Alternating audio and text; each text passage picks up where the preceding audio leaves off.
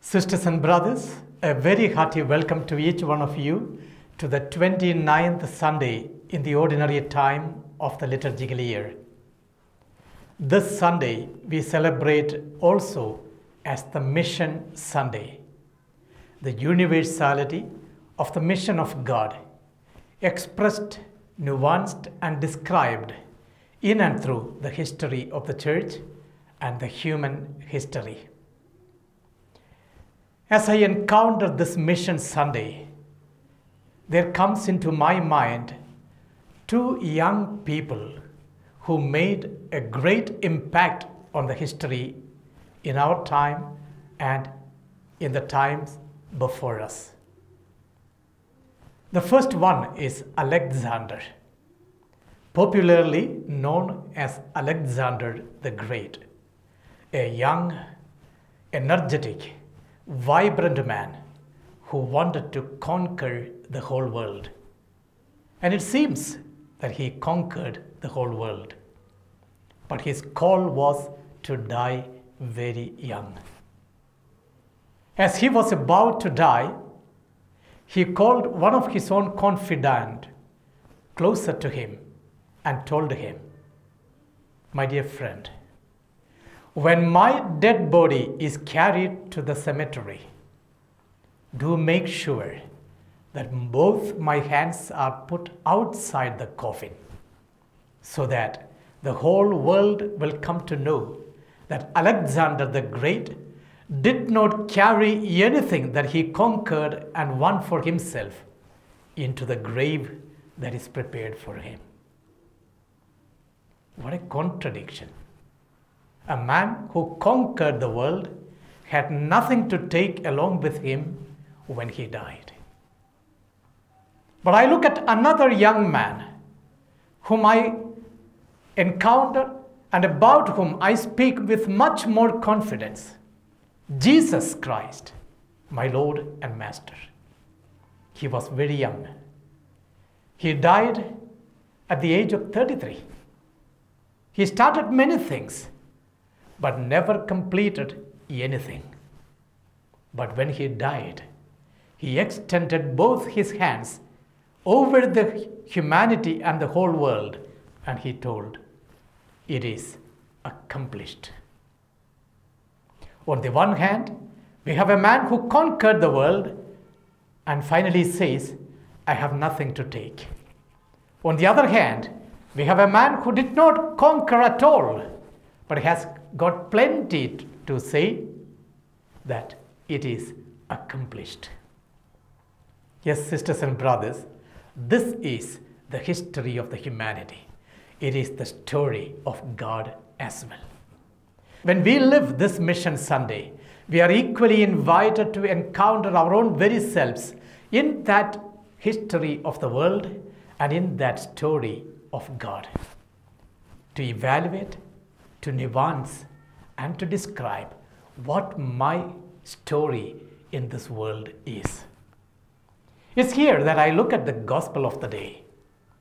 We are very well presented with the universality of God's mission in our times.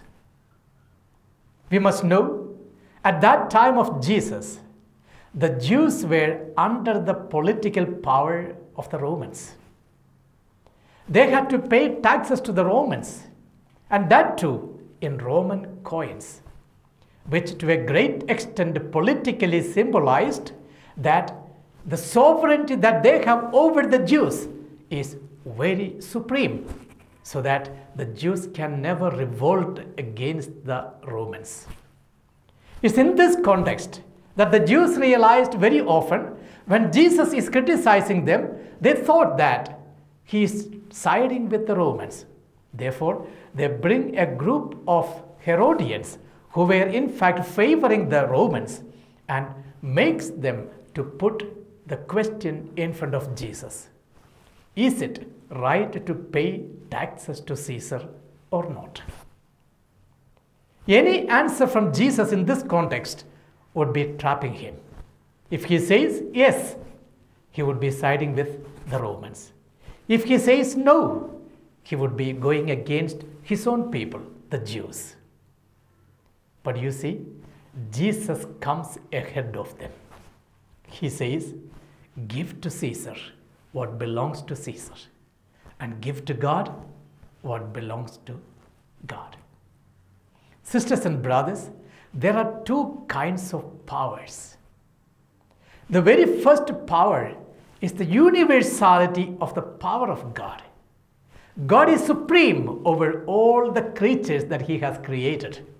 Therefore, that power can never be dominated over by some other powers. God's power is the most supreme sovereign power. But there is a second kind of power. That's the power that is coming from God, but is entrusted with the human beings who are his creatures.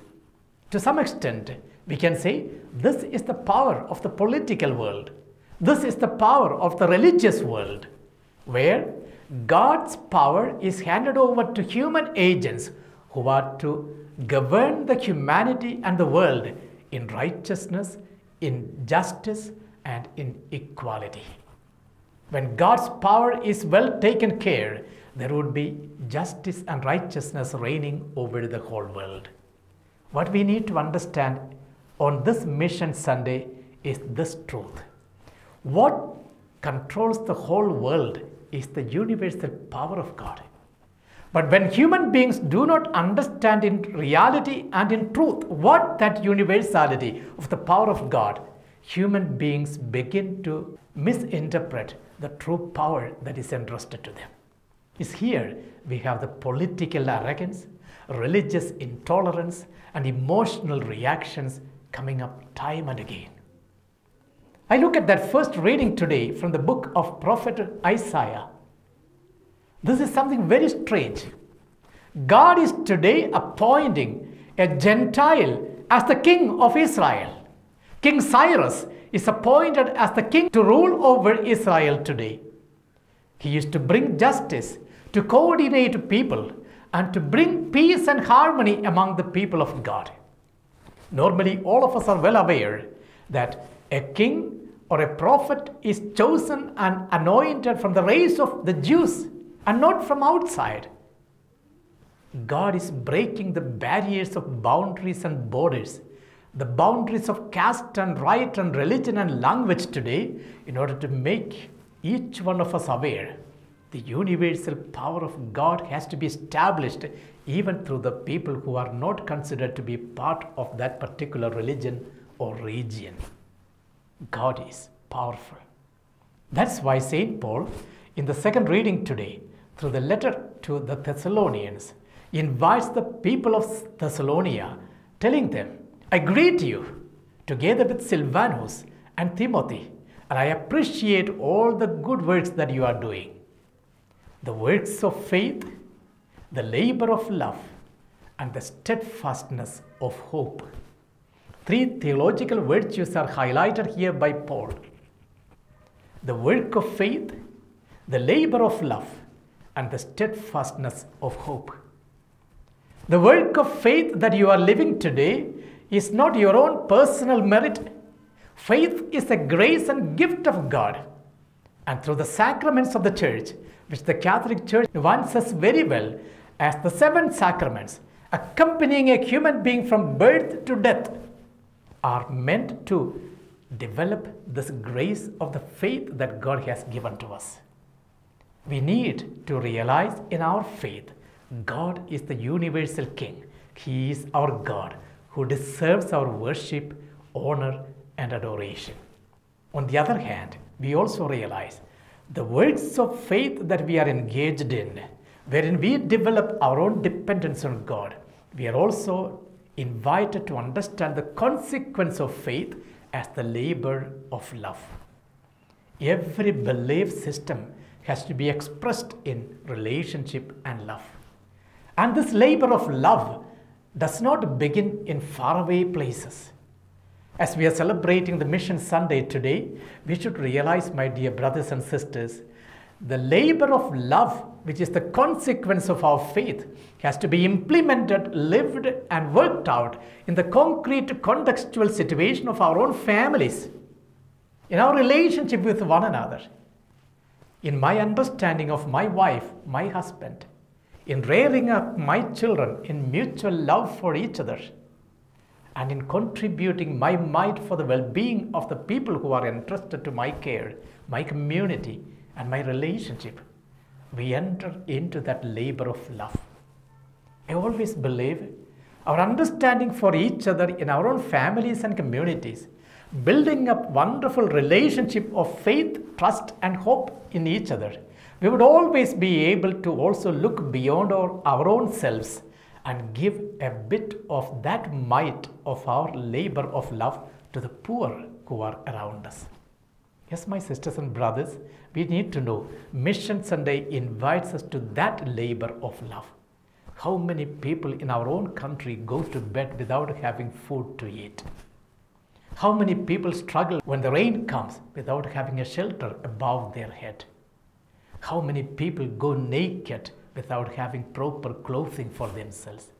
Can we extend a bit of our care, our concern for these poor around us, which would be the greatest contribution that we make on this Mission Sunday? Finally, your work of faith, your labor of love should lead you to the steadfastness of your hope. We have experienced hopelessness in our society. Think about the time of the pandemic COVID, how much we struggled to have hope that what is God doing for us? Is God alive? Were the fundamental questions that we raised. But we realized every flood, every pandemic, every sickness would go away.